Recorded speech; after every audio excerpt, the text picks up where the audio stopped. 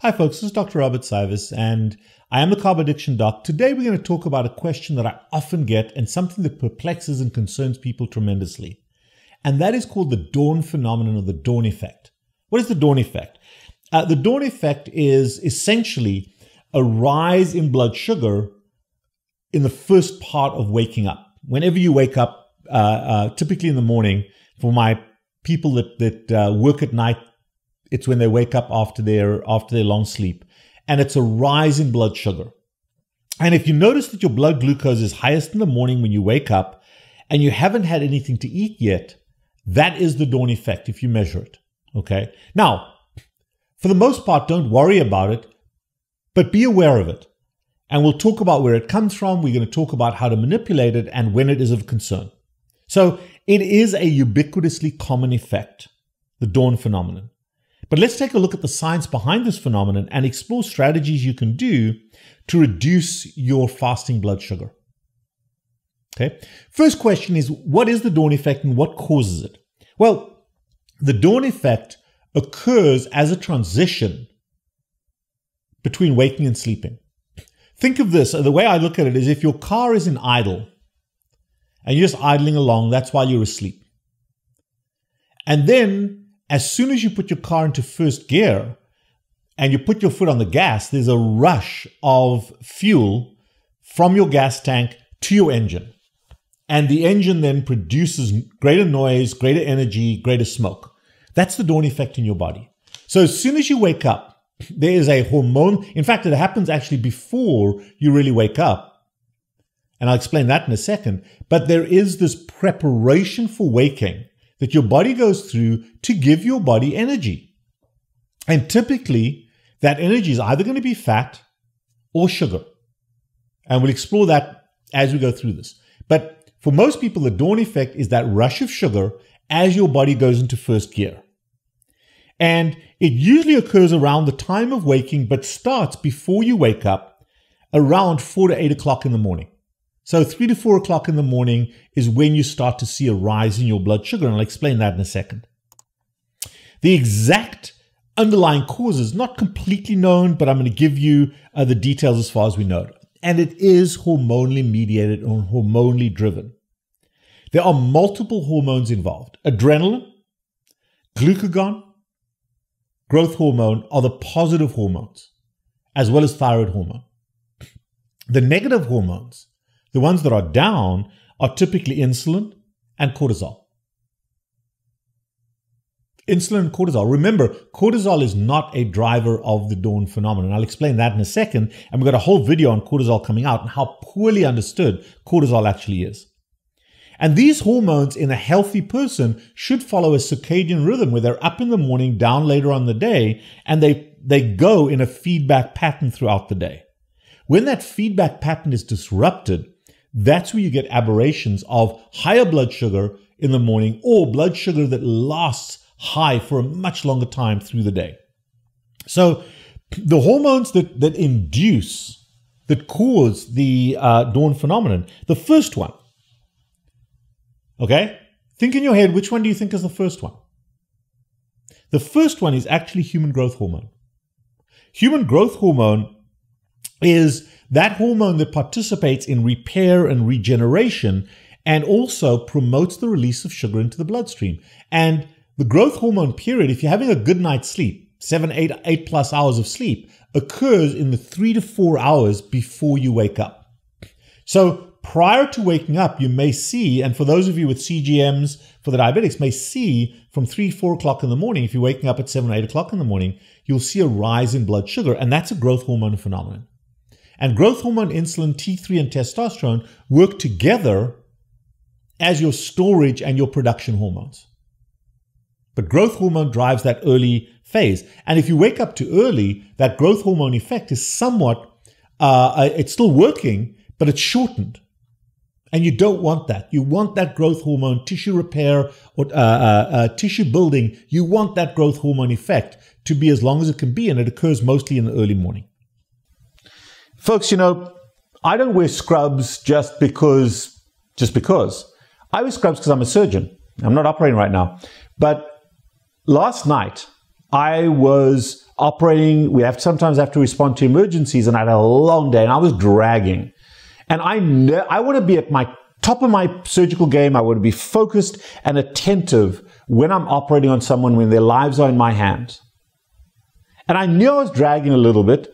I knew that I wasn't going to be eating through the day. And I didn't want to do that, but I didn't want to disservice my patients. So about half an hour before we started the surgery, I hit one of these ketone IQs. Now, did I need to? No. I've got 30 years of surgery behind me. I can do that. But here's what it did. It got rid of a little bit of hunger. It helped me to hone in and focus, got me into ketosis where I'd even killed energy. And I was really alert, really awake, and able to focus and did my best job with that patient. And the beautiful thing is, after I did that emergency surgery, after I saved that patient's life, and I saved patient's life. No, this is a true life-saving experience. That patient did brilliantly well, and he's going to go home later this morning. That's what we do, and this helped me. Try it sometimes when you're hitting a speed bump in your life and you need focus and you need energy. As you wake up, as soon as you wake up, what gets your heart rate up, your blood pressure up? Your brain waking up does this. That's the first trigger, is your brain. And that's a nerve response by the vagus nerve. Increases your heart rate. A vagal nerve change increases heart rate, gut function, all of those things. Triggers the pancreas, triggers the liver.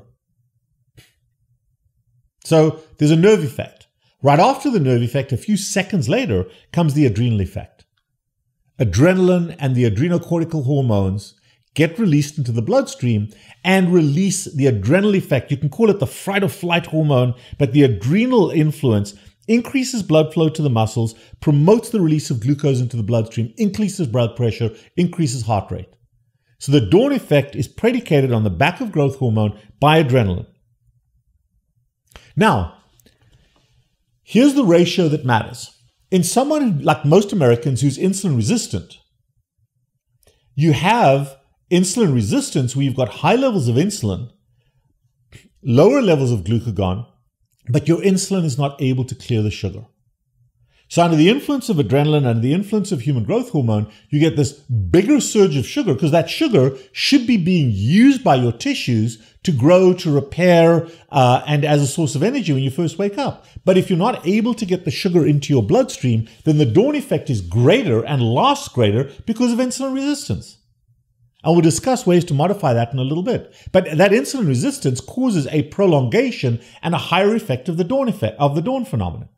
And that is problematic to the body because that elevated blood sugar can increase your inflammatory response, and inflammation by itself, an increase in the inflammatory response mediated by the endothelial cells being exposed to high levels of sugar, exacerbates the dawn phenomenon. So it's this positive cycle of early inflammation, greater response, greater inflammatory response. And here's where the mistake is made by most people in the space. Then we release a series of hormones to combat the dawn effect. And the two major hormones that combat the dawn effect, cortisol. Cortisol doesn't cause the dawn effect. It gets rid of it. I'll explain that in a second. And then glucagon. Then we've got other hormones, amylin, some of the somatomedins and somatostatins from the gut. There are a number of inhibitory hormones. Come from the brain, from the hypothalamus, from the anterior pituitary. And that's a growth hormone, inhibitory hormone. There's a number of hormones that shut down the hormones that created the dawn effect. So the dawn effect is this rush, and then you should shut it down. And cortisol, folks, cortisol is the anti-inflammatory, anti-sugar hormone. Cortisol is the anti-sugar hormone. So cortisol puts out the fire that's caused by adrenaline. And that secretion occurs 10 or 15 minutes after an adrenaline load, up to an hour or two. So don't judge this based on everyone's cortisol caused my dawn effect. No, it didn't. Cortisol is your anti-inflammatory hormone. Cortisol biologically reduces your blood sugar. And I've got a whole video coming out on cortisol where that is explained. But that is probably one of the most misguided concepts in the ketogenic space, is the role of cortisol. Because everybody's measuring your saliva and you got doesn't work that way. If your adrenal hormones or if your stress hormones are always up, then of course cortisol is always going to be up to counter that. But you've got to look at the adrenal hormones, not the cortisol. Cortisol is an adrenal hormone. But the next one is glucagon. So the way the human body works, and this is a way to modify the dawn effect, is based upon your meal that you had the night before and whether you are insulin sensitive or insulin resistant. If you had a large meal, especially if you had a carbohydrate meal, but in the ketogenic space, even if you had a large, big ribeye steak, that protein, that fat, has to be broken down into individual amino acids, fatty acids by your gut, goes up to the liver, and the liver, under the influence of insulin, has to rebuild those into proteins, into fat. And if you eat in excessive amounts, the liver then turns that excessive amino acids into sugar, which gets released into the bloodstream, is there as part of the growth hormone effect, and then comes back to the liver and should be turned by the liver from sugar into fat. So the liver is going through de novo lipogenesis. However, if your meal the night before was massive, you're insulin resistant, that switches off the glucagon effect, or paradoxically, you can have high glucagon in the face of high insulin, and you're actually releasing more insulin from gluconeogenesis, from glycogenolysis, the breakdown of sugar from your liver and being released into the bloodstream under the influence of glucagon. That first phase of hyperinsulinemia and hyperglucagonemia causes that dawn effect. The first phase of glucagon is to release stored sugar from your liver.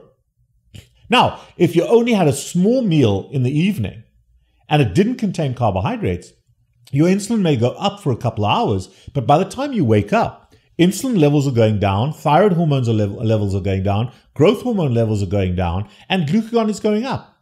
So you still have a small dawn effect based on the early glucose release from the liver by glucagon, but very quickly, under the influence of glucagon, you begin to release ketones and fat.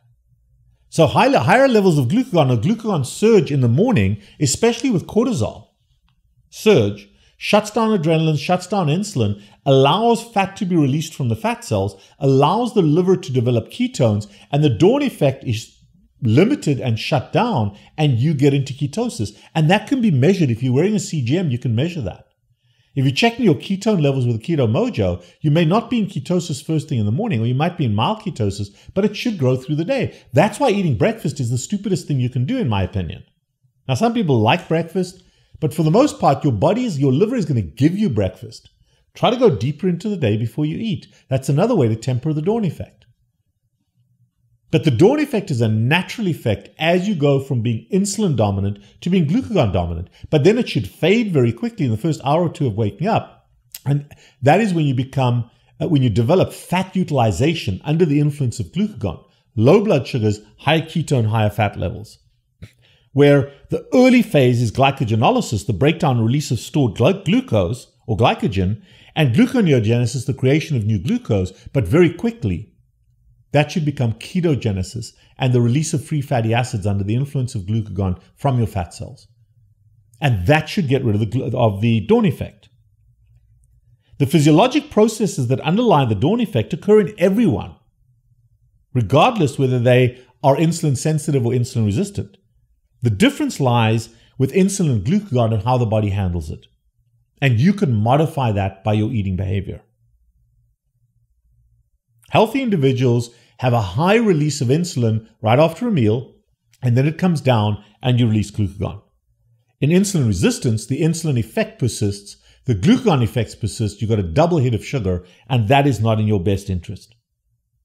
And we can track that with blood work. We can track what's happening in your bloodstream. We measure early morning, and that's why your blood work should always be done early morning fasted, to be able to capture this.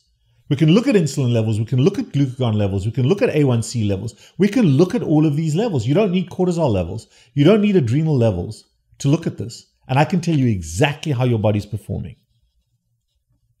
The dawn effect is not something you need to fix.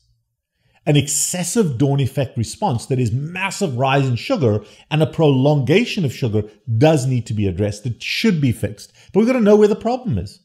Where is the problem? And we can sort through that with blood work. That's why we urge everybody to come in, no matter how well you think you're doing, come in and let's do your blood work and figure this one out. Are you eating too much protein? Are you not eating enough fat? Are you eating too much fat? Are you still eating carbohydrates? Are you binge eating at night? All of those problems can be figured out and solved based on your blood work. Have you reversed your insulin sensitivity? Are you insulin suppressed? Got videos coming up on all of those right now. But the dawn phenomenon is a real phenomenon. It is a normal, healthy response. But when it's prolonged and excessive, it is an indication of problems.